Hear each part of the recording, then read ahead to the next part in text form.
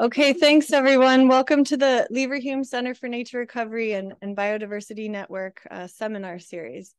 So I'm Lisa Wedding. I'm an associate professor in the School of Geography and Environment, and I'm a PI of the Seascape Ecology Lab, and I'm happy to step in this week for Yervinda and host the network seminar. So I'll just say two things before I get into the introduction. So we have two upcoming seminars focused on rewilding. So Friday, the 17th of November at 4:15 again, we have Dr. Sophie Montserrat from Rewilding Europe coming to talk about rewilding European landscapes. And then the following week, we have a talk on rewilding, restoration, and the future of nature recovery. That's again, Friday the 24th at 4:15 as well, by James Bullock of the UK Centre for Ecology and Hydrology.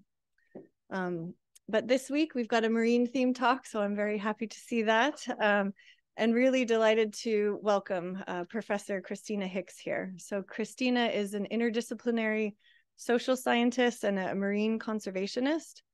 She examines interactions between humans and the natural environment. And I had the privilege to overlap with Christina a little bit at Stanford University years ago at the Center for Ocean Solutions. So it's been great to follow her research trajectory on small-scale fisheries through the years. And now Christina is based in the UK at Lancaster University. And she focuses her work on fisheries governance and conservation there, fisheries nutrition, food justice. And her work is really centered around a focus on coastal East and West Africa. So Christina is a highly cited researcher. She's had her work published really widely in journals such as Nature and Science. You may have seen her featured in some documentaries as well, including the BBC World Service. And she's received a number of grants and awards, including a European Research Council, Leverhulme Trust, and Royal Geographic Society Award. So currently, Christina is working to support just and sustainable food systems. And she's examining the contributions of fisheries make to nutrition under social and environmental change. So today we'll learn a little bit more about that research in her seminar on fishing for nutrition. So let's give Christina a really warm welcome and our attention.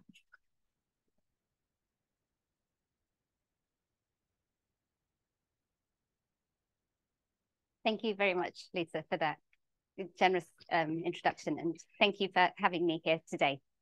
Yes, so as Lisa said, I'm going to talk today about fishing for nutrition, healthy people, and healthy oceans. I'm going to talk a lot about food systems, and fisheries are an often overlooked component of the food system. But I've been fascinated in fisheries for a number of years. They're diverse, they're charismatic, they're often, not always, sustainable. I developed a real love for fisheries when I was working in Kenya, and I spent a couple of years traveling up and down the coastline, often sitting under trees with mostly other women, waiting for the fishermen to come in so I could measure their catch. Or I was under the water trying to evaluate how management measures, how they were affecting the ecology and benthic life underwater. And this time gave me a really deep belief that fisheries could and should be both able to be sustainable and also provide a dignified life to the communities that depend upon them. So just to give you a brief overview of what I'd like to talk to you about today. So I'm going to take a step back and talk about the global food system, where we're at. I'm going to then position the aquatic food system within this global food system and hopefully make the case for why aquatic foods are really important. I'm then going to ask the question of who gets to eat and ask that in a number of different ways before looking at what the barriers to access are.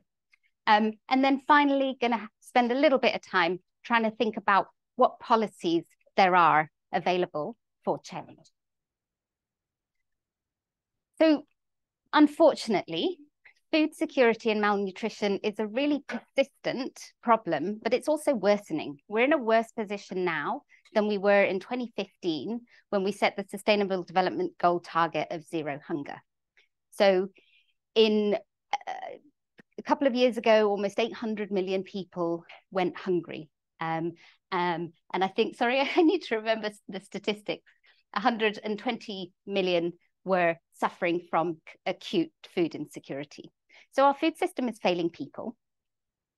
But at the same time, the ecosystems that our food system depends on are in decline.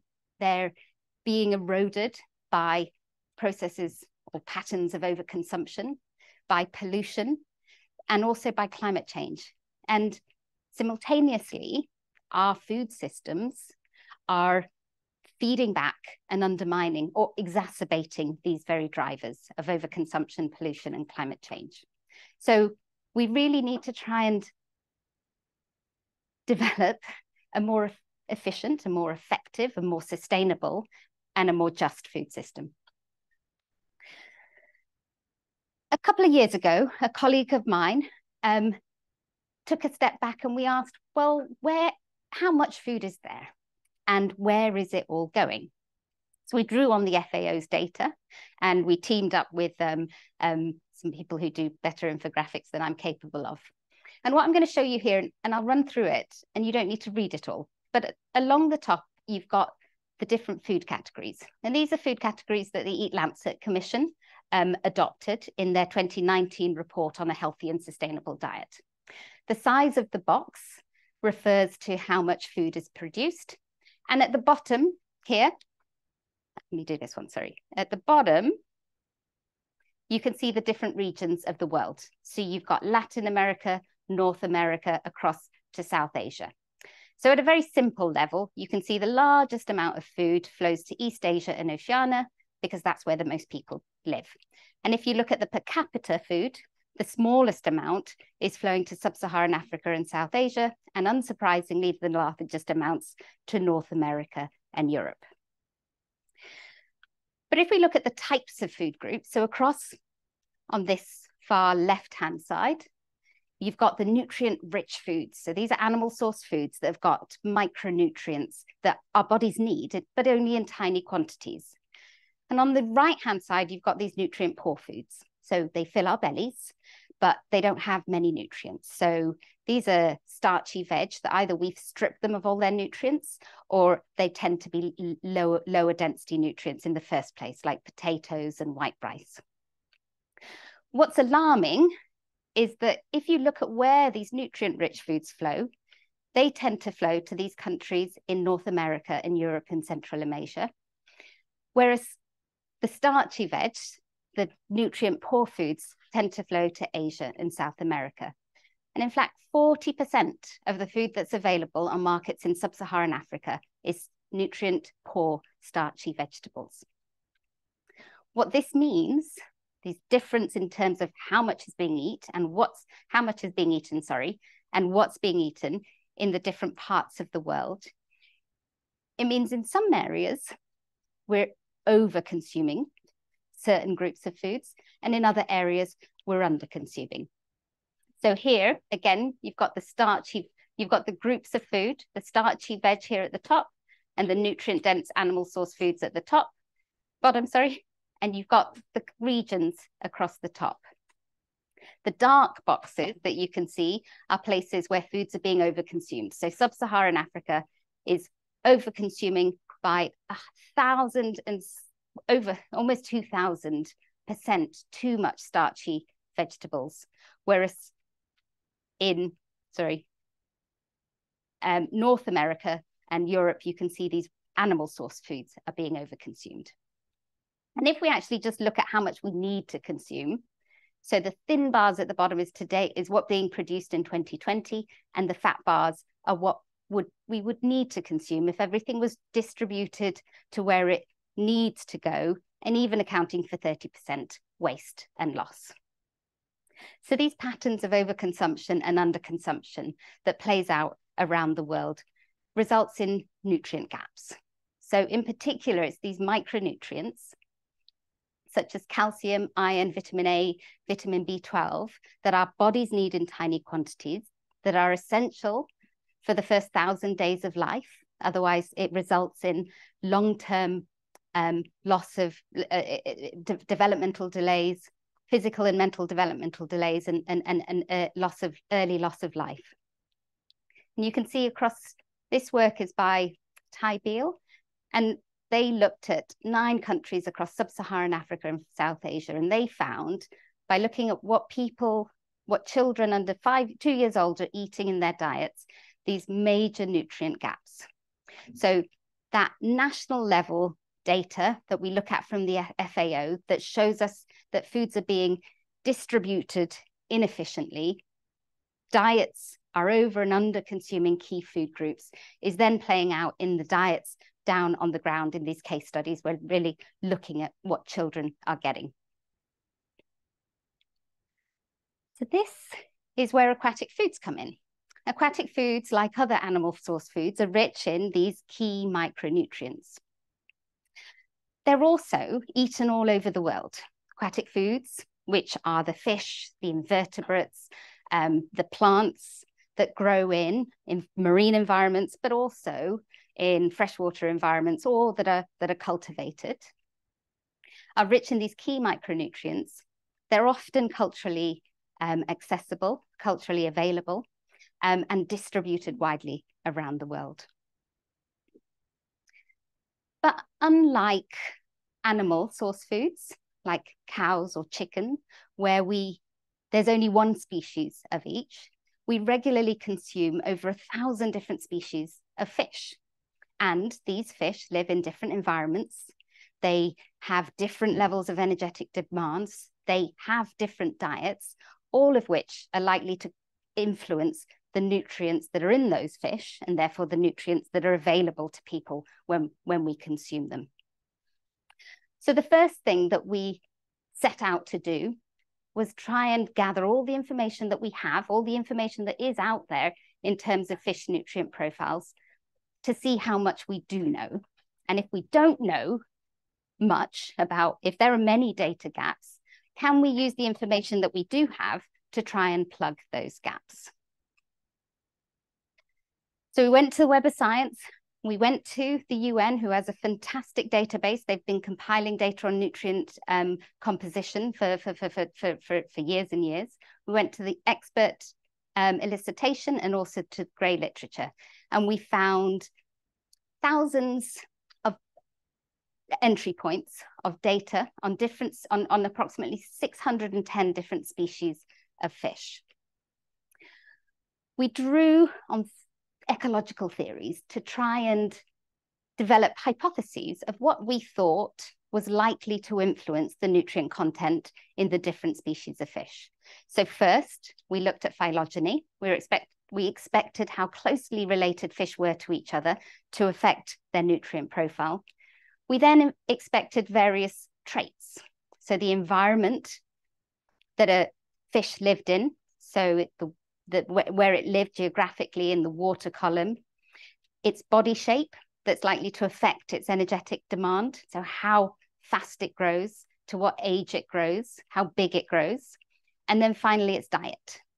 And we collected all of this information from FishBase, and we developed a predictive model to tell us what nutrients are likely to be available in species of fish for which we don't have data. This data is now all available on FishBase. So if you're working on fish consumption or anything to do with the nutrients available in fish around the world, wherever in the world you are, you can access this data from FishBase, like with all the other variables that they have, and develop your hypotheses or develop your policies. But to give you just some ideas of the kind of patterns that we found, we ran a Bayesian model, a Bayesian model to try and understand the nutrient content using these 3 categories of diet, thermal regime, and energetic demand. We focused on 7 key nutrients initially. These are nutrients that we know are important to human health, but that we also know are commonly lacking in diets around the world, and for which we had enough information available in the database. What we found was that we found calcium, iron, and zinc tended to be richer in small species and in species that were found in a tropical thermal regime, whereas omega-3 tended to be richer in pelagic species that fed on a pelagic feeding pathway and that lived in polar thermal regimes. And when it came to protein, which is what most people think of when they think of fish, there was some predictive ability. So higher trophic level species tend to have higher protein, but in practical terms, the effect was quite small, which means when it comes to protein, a fish is a fish. But when it comes to all the other micronutrients that are critical for development, it matters what types of fish you're eating. So this information was important both for public health advice, for fisheries management advice, but it also meant we could start to apply these models to what we already know is being consumed and we already know is being caught in the world's fisheries. And start to ask some of these socio-political questions that get at the heart of questions around food sovereignty and food security. Questions around who gets to eat, where is the food or where are the nutrients, and what shapes access. So the first thing we did was, well, we looked at, well, how are nutrient-rich catches distributed globally? And if you have a look at these 6 key nutrients, you can see that there's variation in where nutrient-rich catches are. A lot of the countries around the tropics tend to be rich in zinc and iron, whereas around the Caribbean tends to be rich in zinc. This also meant that we can develop an understanding of the nutrient yields, both historically and then in order to project it into the future to try and understand what might happen. So the graph that you can see on the left-hand side is taken from the Sea Around Us database, which builds on FAO data and fills in the data gaps to come up with the uncertainty, to come up with unreported catches. And what you can see, and this is a fairly common map, is that from the 1950s to around the mid-1990s, fish catches increased everywhere, after which they began to decline, but mariculture and also aquaculture, that's not shown here, made up for the differences. So fish catches pretty much declined slightly from the 1990s, but if you were to put in aquaculture, it continued to increase. On the right-hand side is what those catches look like if we're looking at the nutrients that are being pushed out of the waters. And there you can see a similar pattern, an increase in the nutrients across all. Here we're looking at 4 different types of nutrients, so calcium, iron, omega-3, and protein, an increase until around the mid-1990s. But at that point, the yield didn't decline, it plateaued. So what this tells us is that we're currently catching more nutrients than we've ever caught before. We also know that the rate of fish consumption on average has doubled since the 1960s. So we have more nutrients available from the sea and we're eating more nutrients from the sea.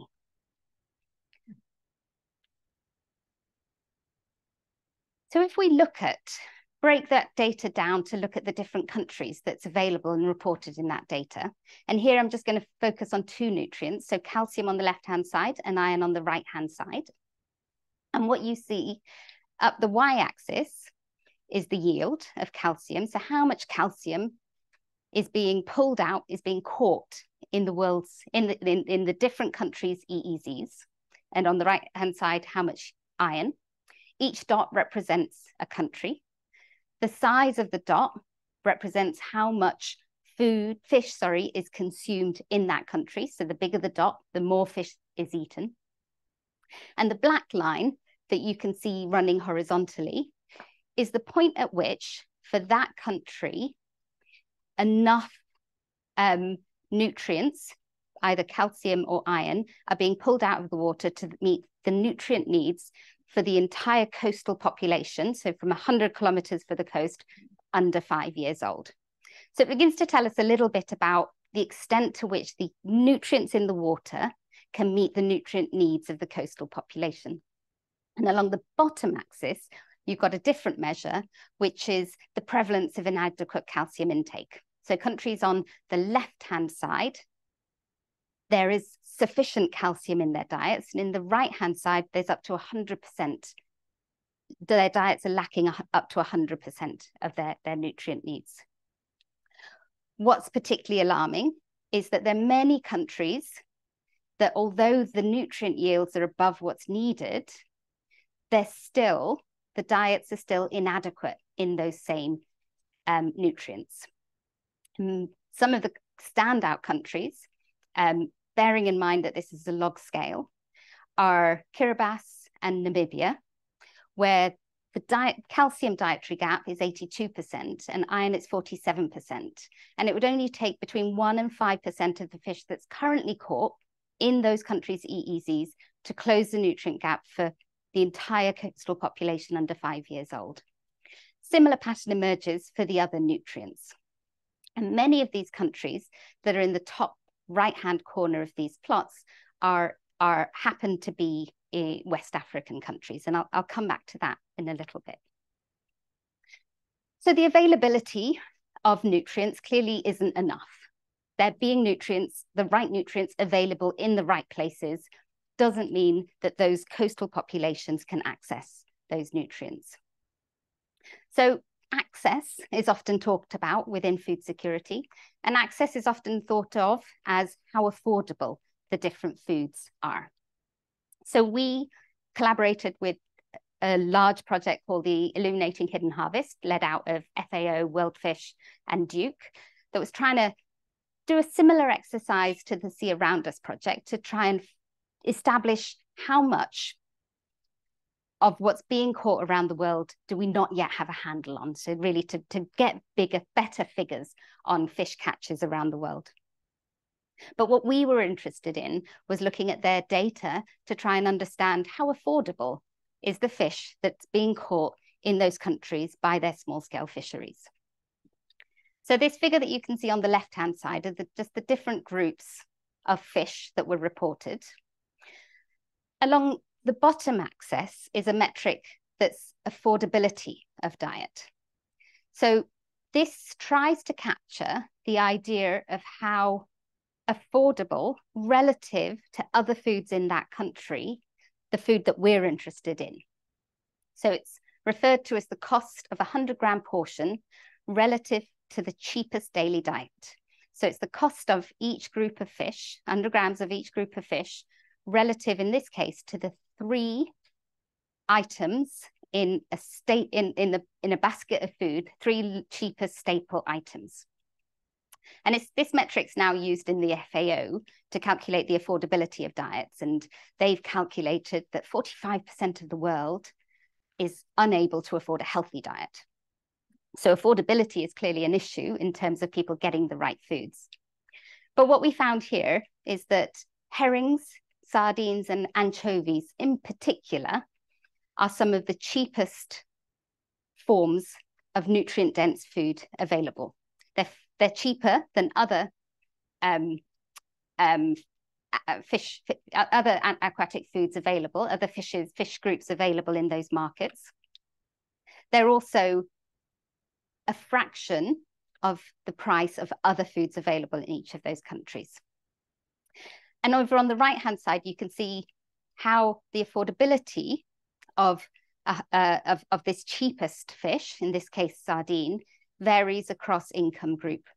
And so it's those low-income countries where these small anchovies are in particular a very affordable source of food. So the foods are available in sufficient quantities, and they're often affordable in the places where they're needed most. So this perplexed us. You know, our food system is clearly failing us. And the common questions that we ask about why people aren't getting the foods aren't giving us the answers. So this work, I collaborated with a colleague of mine, a friend of mine, and we went to Senegal to try and really understand what's happening, because many of those countries in the top right-hand corner were West African countries, and Senegal is known as a a place where fish is central to people's diets, but also fishing is central to people's livelihoods. It's a rich, productive fishery. There's upwellings along the west coast of Africa, and people in Senegal love to eat fish. But in Senegal, everywhere we went, we heard the same story. People were struggling to find fish. We went up and down the coastline, and it was the women processors who in particular would talk to us, and they said that they were worried that their fish, the small sardines that they normally would buy and either process locally or sell on the local market, was less affordable.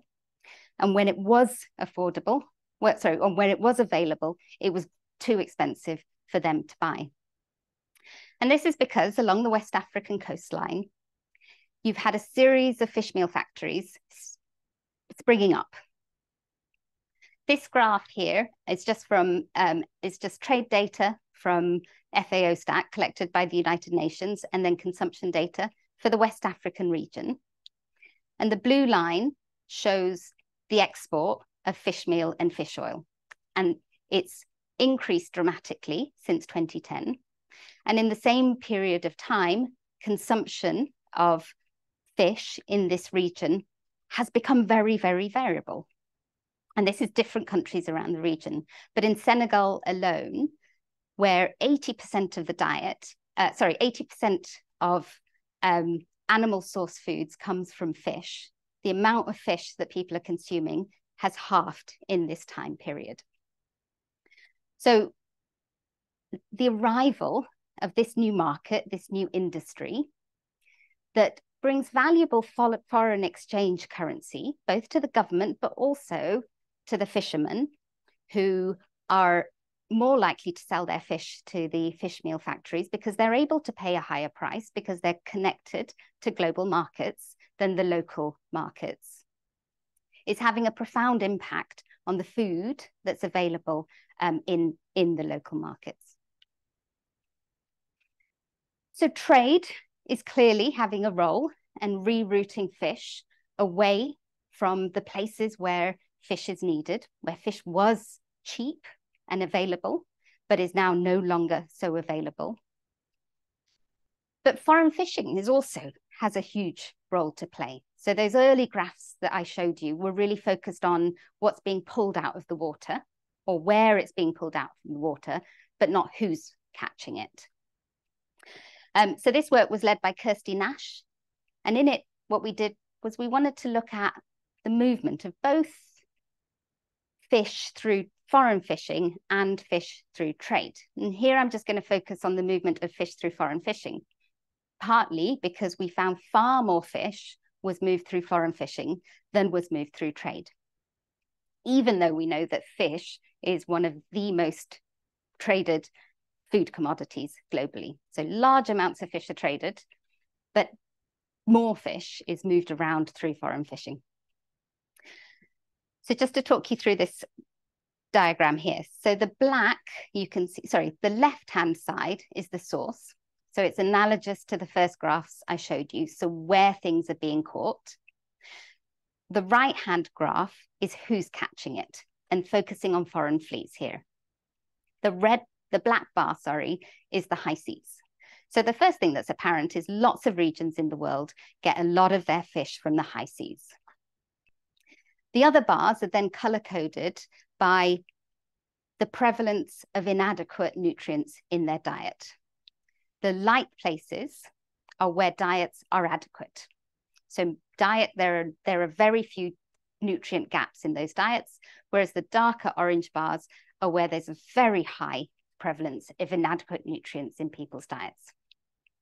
So all regions do benefit from the movement of fish from the high seas and some movement from other places.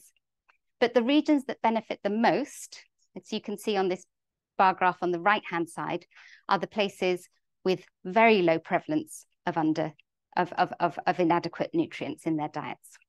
So foreign fishing is rerouting vast quantities of nutrients around the world, and that everyone participates in that. But the greatest pull is towards those nutrient secure nations. And this unfolding story of trade and foreign fishing moving nutrients away from where they're most needed towards where they're most towards regions that are most able to pay, has impacts that extend far beyond the coastline of Senegal. So we traveled from the coastline and those first photos that I showed you towards Linguère, which is a small town on the edge of the Furlough Desert, where temperatures are in the 40s. It's hot, it's dry, and it's incredibly hard to grow very much. There we went to the market and we met this lady, and she had this basket of dried fish. And this was, again, this basket of dried sardines that are prevalent and common in the diets of Senegalese, in the Senegalese diets. And when we went to the malnutrition clinics in this area, where they were treating pregnant mothers and checking their children for malnutrition status, they were giving the mothers and fathers the same bits of advice. And it was to crumble up a little bit of this dried fish into the otherwise rice-based diets that these pastoralists were giving to their children, because this was the only source of animal source food that they had access to in that region. And it was critical for supporting these mothers and fathers in lifting their children out of malnutrition status.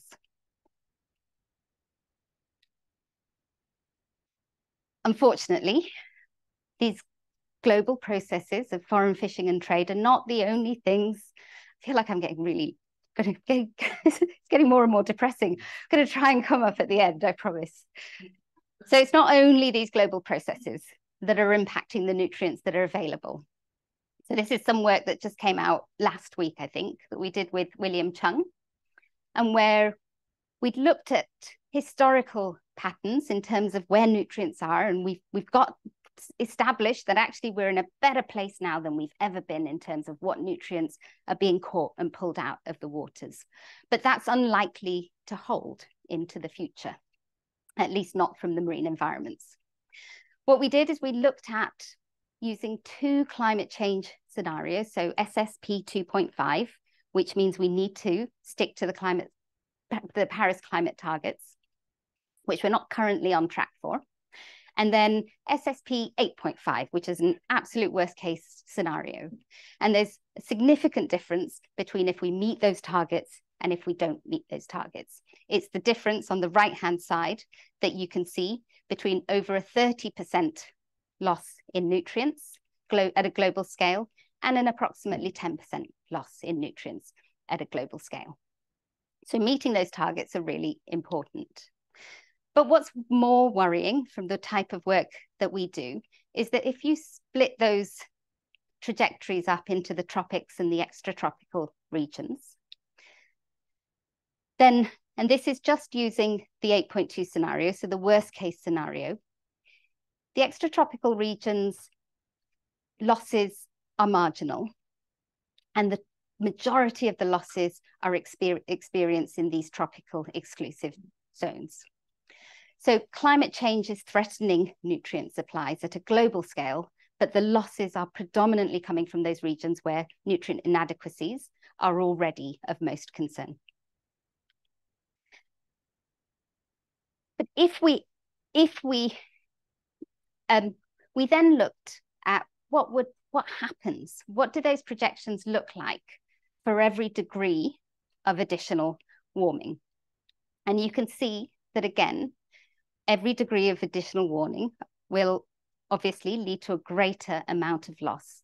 But for every degree of warming, the gap between the losses experienced at a global scale and in those lower income countries widens. So the urgency for acting on climate is a global challenge, but it's also a real issue of equity.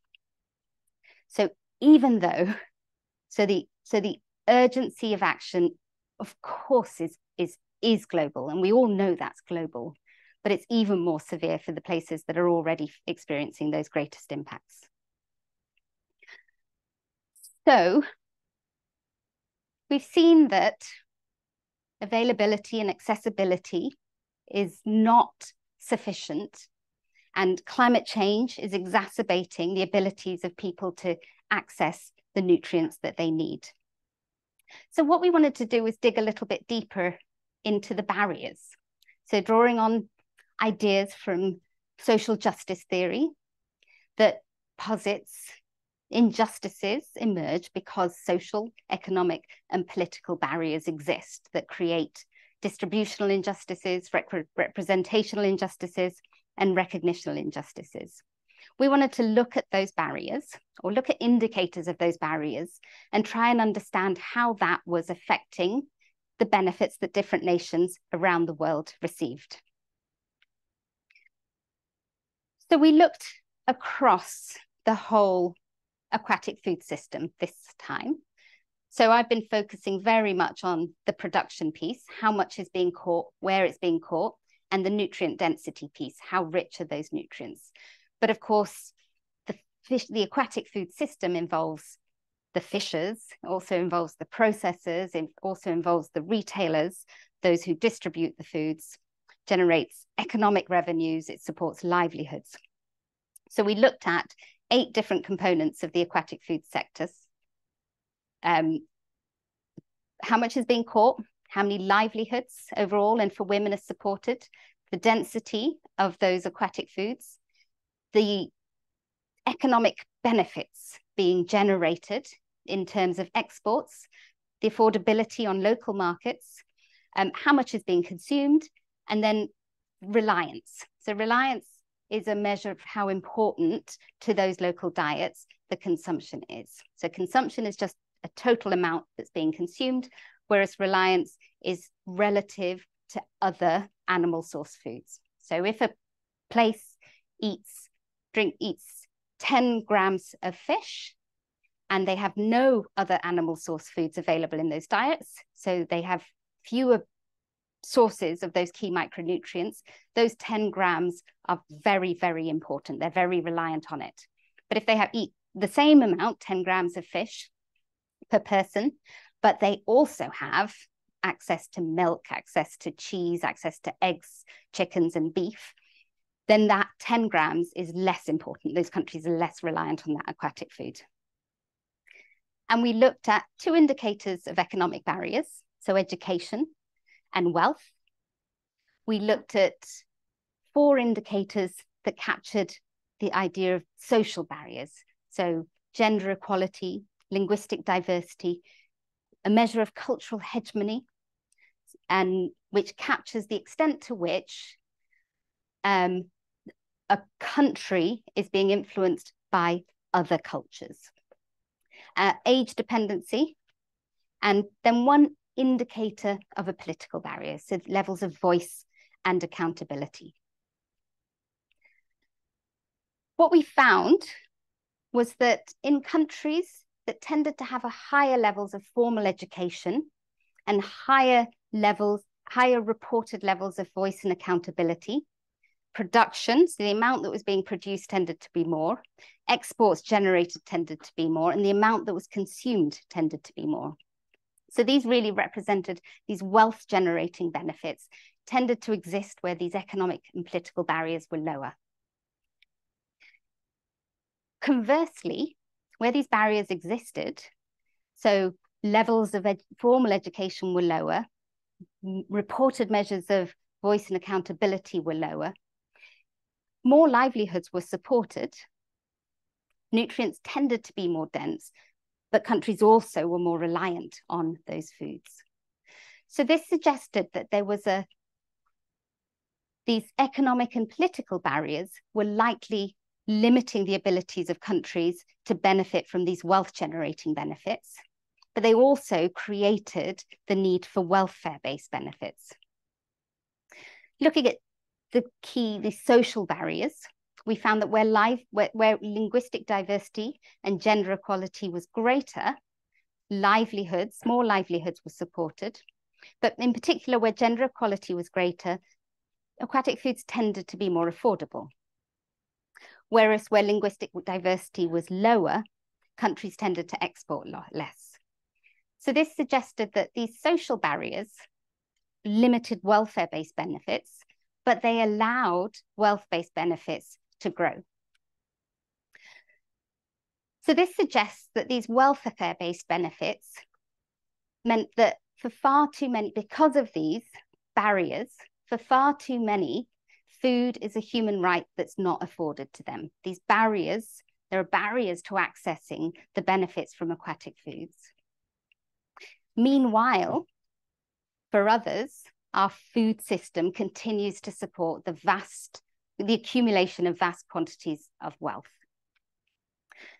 So we wanted to look at these countries that we'd seen these indications of potential barriers to see whether they were policies, whether policies were buffering or ameliorating the trade-offs that we saw. So we identified places from the quantitative analysis that looked like they were doing better than what the model predicted. So we call these bright spots. So drawing on a sort of positive deviance approach. So these bright spots are places where fish was, for example, more affordable and consumption was higher, despite the presence of social and economic barriers. So despite gender equality being an issue and poverty being a challenge. We also identified places that were doing worse than expected. So these dark spots. So for example, where fish was less affordable and where consumption was far lower. We were more interested in the bright spots, but we needed to also look at where things were going worse than expected. And we gathered all of the policies, or the most recent policies that we could find for every country, their food and aquaculture policies, but also their food and nutrition policies, but also their food and aquaculture policies. And we looked for we looked for measures of these key barriers that we were interested in. And then we pulled out from these bright spot countries and we scanned all of the documents to try and understand what were the policies that were at least in place at a national scale that might have been leading to more beneficial outcomes. And what we found was the policies that tended to be doing better than expected acknowledged social difference. So there was explicit mention in those policies that social difference mattered, that structural barriers existed, and that challenges were intersectional. They also centered principles of justice, equity, and human rights. In converse, the policies that were dark spots tended not to recognize social difference, often wouldn't even mention women at all wouldn't even recognize women at all. There was no mention of them. And the policies where they did engage with issues of social difference would inadvertently place the blame on the disadvantaged for example, for replicating or perpetuating these systems, the processes they were in. These policies also tended to state what, to whom, and how redistribution applies. So distributive policies were really common. Policies often would lay out ways of providing support in the form of economic support in the form of grants or preferential access to certain areas. And the better places would be very specific about those policies. So for who they were, but also why. They clearly articulated the context of how the structural barriers drive injustices. So it was informative, but also it strove to avoid bias, and it broadened the responsibility of change. So for example, improving nutritional status was the responsibility of men and women.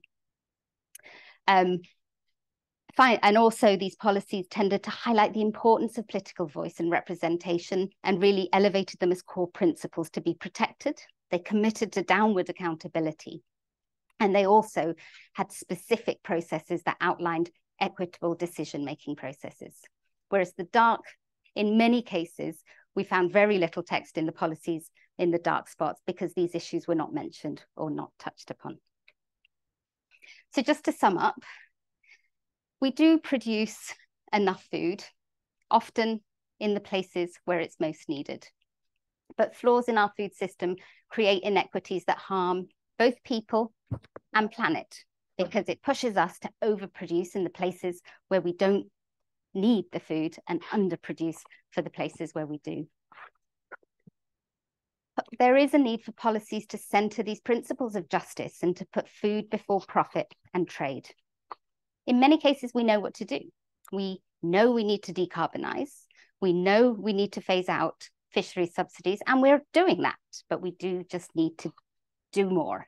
For example, the recent fisheries subsidies agreements go some way towards recognizing the inequitable distribution of subsidies, but it doesn't go anywhere near enough. It gives far too much leeway for the countries that have historically been fishing to continue to fish. And we also need to be bold and at times radical to build, not to undermine agency, food and nutrition security. I'd like to end there. Thank you very much, and just acknowledge that a lot of this work came out of my an ERC grant that I received a few years ago. So it's a very collaborative project, but also has been the work of collaborations with lots of people that I've worked with over the years. Thank you very much.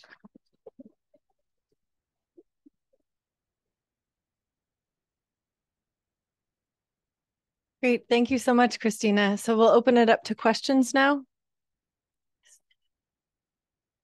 Yeah, thank you.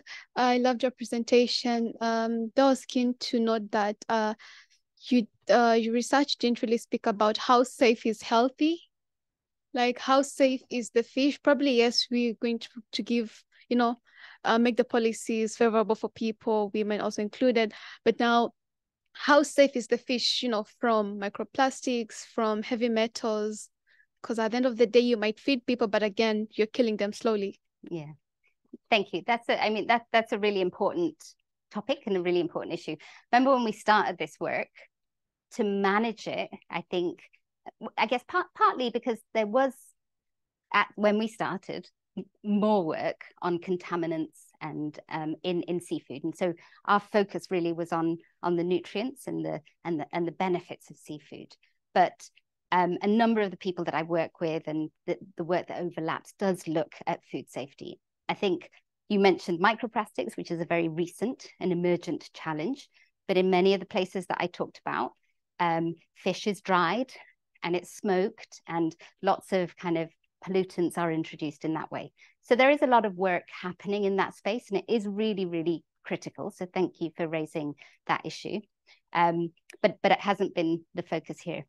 One challenge maybe that I'll say is that often in the context that I work in, the food safety standards are geared towards export markets. So the resources tend to be diverted towards meeting safety standards for export, which are not necessarily the greatest safety concerns in the domestic countries where the fish is being consumed. So yeah, sorry. Great, thank you. Okay.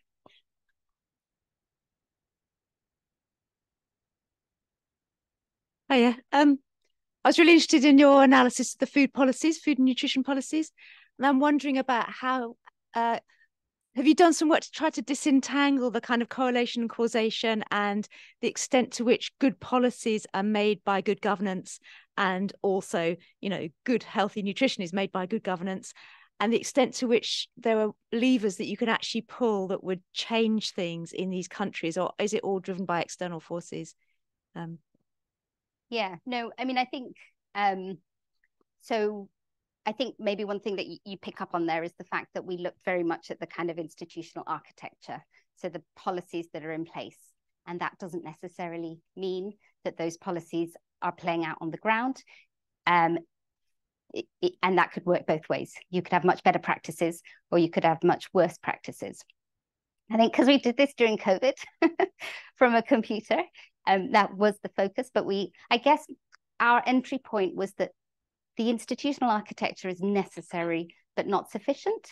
And I think so the institutional architecture can do exactly what you said, can create the conditions for more supportive practices.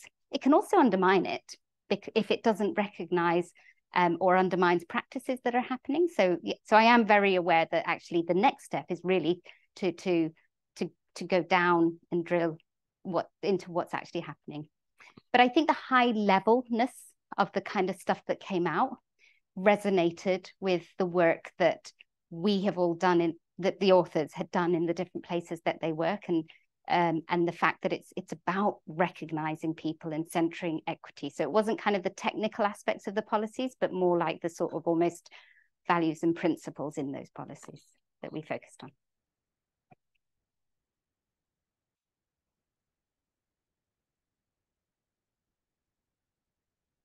Thank you very much for that. That was really interesting. I had a question about the processing, and particularly in places where there's no refrigeration and people are more likely to dry or smoke their fish.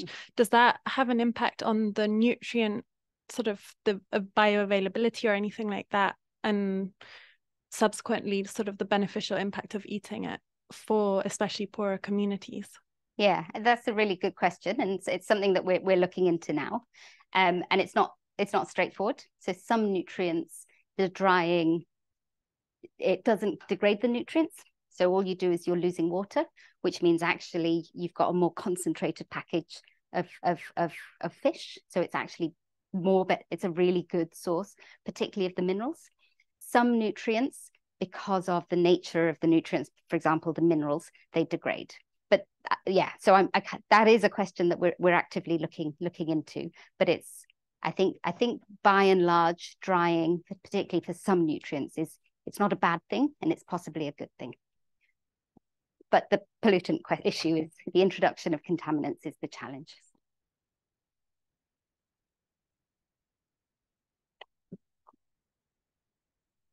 Thank you. I was wondering about this tropical, extratropical divergence of nutrient availability and how that might interact with policy.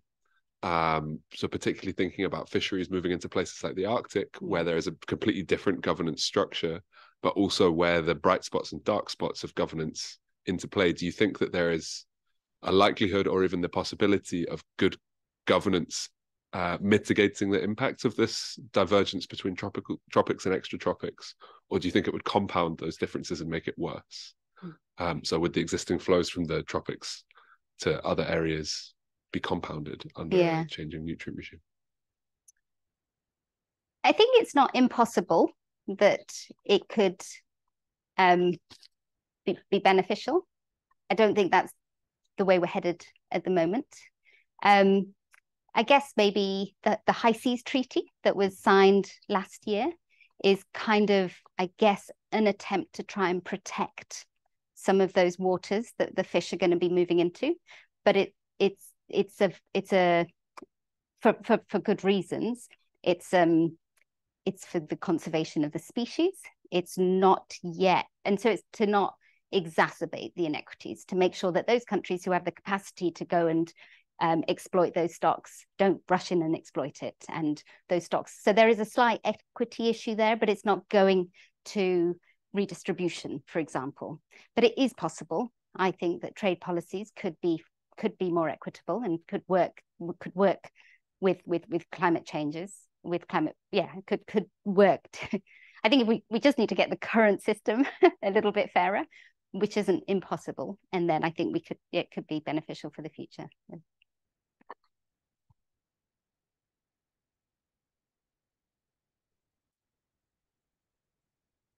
Thank you so much, Christina. So I was wondering if you could elaborate a bit more about the peculiarities associated to freshwater ecosystems. Yeah, so I mostly didn't focus on freshwater. So when we looked at the policies and the kind of whole aquatic food system, we included freshwater in there. But most of this, I didn't talk about freshwater. And again, that's because of my entry point has been through fisheries. Freshwater data on freshwater systems is far less. There's less data, so there are more data gaps. Depending on the region, freshwater is far more important for fisheries and people's diets. So, for example, across Africa, freshwater is much more important than marine fisheries because you've got the Great Lakes. I think freshwater systems that I'm not sure freshwater systems are much more So aquaculture systems have often developed adjacent to freshwater or within freshwater systems. So you have like a whole continuum. So there's more scope for aquaculture development within freshwater systems that's not completely industrial. So I don't know if that really gets, in terms of nutrients, the profiles are similar, except for omega-3s. So omega-3s are much, much richer in marine fishes than in freshwater fishes. Don't know if that gets it. Yeah, it does. Yeah. Freshwater tend to be more smaller scale, whereas you get more industrial fisheries in marine systems. But it's definitely an area that people are highlighting we keep overlooking. There are lots of areas that we keep overlooking, but freshwater systems is one. Okay, thank you.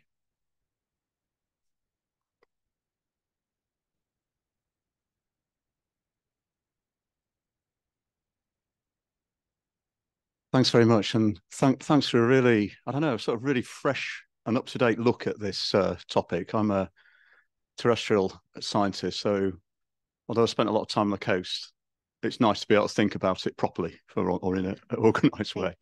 But I actually wanted to get into a little bit of a conceptual bit on the talk. So where you came up with your framework for social access on it, this is very interesting to me because I've actually just spent the whole afternoon working with that framework in a different context of it.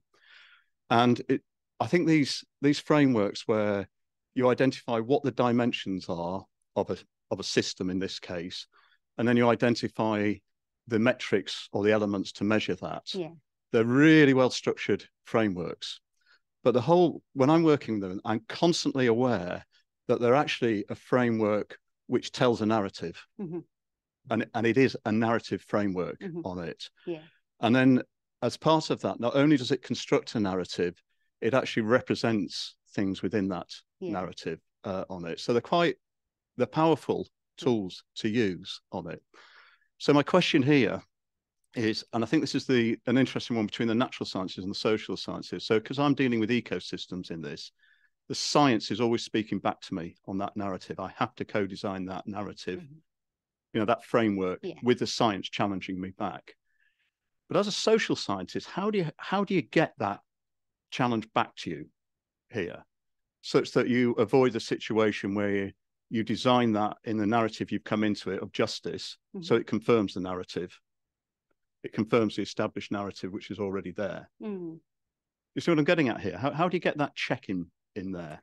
So that critical check on the choice of those dimensions, and then the choice of the bits you decide to measure those dimensions with it. So if I understand you correctly, and please correct me, correct me.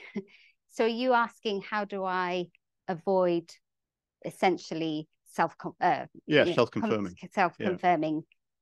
How you go into the research, you then confirm your proposition of what you went into, and because it's a weakness of those. That framework design, and yet it's also a real strength of the framework design. Well, I mean, I guess so I work at both scales. I work with sort of global data sets in a sort of more scientific framing, and then I work very much with case studies. And I guess I use those global data sets to ask, is what we are seeing and sensing in different places at that very fine scale, is that replicated at a global scale? And then it's also in part to communicate to across disciplines, because it's a lot harder, I think, to communicate that narrative, to tell that story of what's happening in Linguère, for example, and have that be influenced and picked up in policy, because it's a case study. So I would say that I think in the same, you're still asking a question.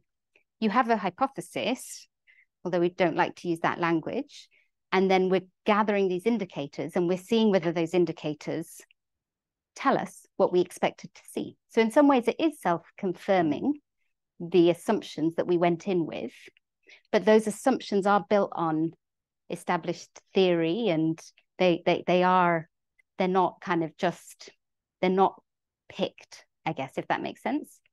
And so I probably wouldn't, well, I would not send that paper to a social science journal because it wouldn't really be new or novel. It would be, well, reductive, I guess. But I guess I see the value in it, in being able to reduce the complexity and communicate across disciplines. Does that? Yeah, it wasn't in any way a criticism. It's just a real struggle at the moment when we're sort of representing complex realities and the categories we do that in. So it's really just a reflection on it. Yeah. I do think it's that narrowing it down. Like you don't start with that indicator, because starting with that indicator would be wrong. But that indicator captures so much complexity that's already been, I think, evaluated and agreed on. And if that, Cool. Okay, if we have one more question in the room. All right, and then we'll switch to an online question after that. So thank you very much. It was very clear, and I think you certainly showed how interdisciplinary these problems are. I was just curious in terms of global food production and the fact that aquatic systems are somewhere in the middle in terms of the energy and nutrients that you get out compared to a lot of animal production and plant production. For the communities that you're looking at, are fisheries becoming more important in their diet or less important compared to, say, terrestrial animals or plants? I mean, to what extent is this moving towards more and more aquatic sources of nutrients, or are they becoming less important in these communities? Less important because they're being replaced by other sources. I think the places that I've worked on, they're becoming more important. I mean, it's difficult because you've got that whole sort of dietary shift unfolding linked to urbanization. And so you kind of have, I guess I try and think of it as they're really important in diets today. And yes, people are going to get access to other forms of food, but actually the forms of food that people tend to first get access to are more of these kind of starchy, nutrient poor foods. So the fish sort of loses, depending on the income level, the fish loses maybe its importance in the diet because people's bellies are being filled by starchy, sugary foods, because that's what's available on the market. And when your incomes initially start to rise, that's what you then start buying, because it's convenient, because it's easy. So packaged noodles and things like that. You've also got the other end of the spectrum where you've got diets, incomes are growing, and fish becomes less important, and people transition to red meats. So that transition's happening quite quickly. But so it's quite a, both, I think, unfortunately, are problematic from a dietary perspective, and also likely from a from an environmental perspective. But you're not really seeing the transition towards a healthier diet yet. So fish becomes less important in terms of the content perhaps, but then dietary quality may be impacted in the interim until people are able to afford much healthier diets. Thanks, everyone. So I'm going to hand it over to Stephen. There's 2 questions online, and then we'll continue the conversations next door for those of you who want to join us for things. Hi, yep. So fascinating talk and lots of interest online. So Daniel asks, how fair are marine conservation zones? Well, I guess they're not homogeneous, are they? They can be very unfair, just like on land. They can exclude people. They can rob people of their livelihoods and their sources of food, but they can also be a really important form of the marine landscape. Many communities have traditional customary forms of essentially marine protected areas. So in the Pacific, you have tambus, traditional temporary closures that are not necessarily for conservation, but people do say that they can have conservation benefit. Along the Kenyan coastline, with the devolution of governance, you've had these tengefus springing up, which are these community-led closures, and those are for conservation and and potential recreation. So they can be unfair, but they don't need to be unfair if they recognize the existing systems of governance at a local level and they work with communities. Okay, thank you. And final question from Marcus, which is, what do you think needs investigating next in this area? Or sorry, most needs investigating next in this area? Yeah, I think so. I think you can go in two directions. You can go, there's obviously lots of, I think some of the questions picked up on the need to actually have more of a fine scale understanding of what's happening on the ground. That definitely needs to happen. Looking at questions of food safety, looking at how kind of different processing affects the nutrients available, looking at the potential for other forms like aquaculture to supplement people's diets. But I think I want to go even higher. And I'm more interested in looking at those, what are those global macro scale drivers, who controls them, where is the kind of centers of power and that's driving the exploitation. So I think I'm going to go even higher, whereas I think you need to go in both directions. Great. Thanks, everyone. Thanks so much, Christina.